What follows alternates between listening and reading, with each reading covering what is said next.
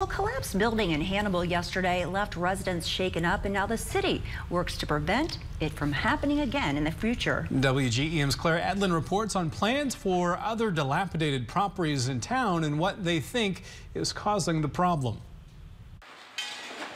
It was scheduled to come down. They were just getting ready to rebid just this next week. But the building on 214 6th Street decided it wasn't going to wait.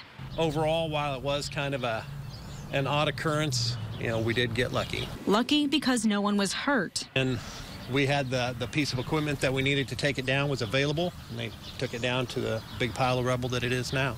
Louderman says the now flattened structure was just one of dozens on a list of derelict properties. These are buildings that are sometimes inherited by kids from their parents that just, they don't know what to do with them. Meanwhile, preservationist Bob Yap was already going to address these abandoned structures to City Council next week. And this is one more bullet point for him to add to his presentation. Demolition by neglect is one of our biggest issues. Yap says he's put hard work into rehabbing his homes in Hannibal to keep the neighborhoods nice. And so people around it that are just letting their buildings rot into the ground, we don't think that they should profit from that. He hopes the city will come up with an ordinance to crack down on those property owners who he believes are buying up properties and then intentionally neglecting them.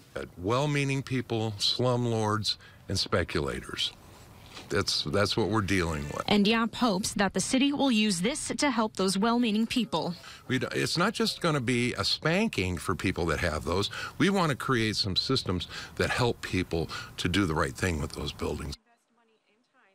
Now, as for what's next, preservationist Bob Yap says that aldermen asked him to form a special committee to help building inspectors address the problem in the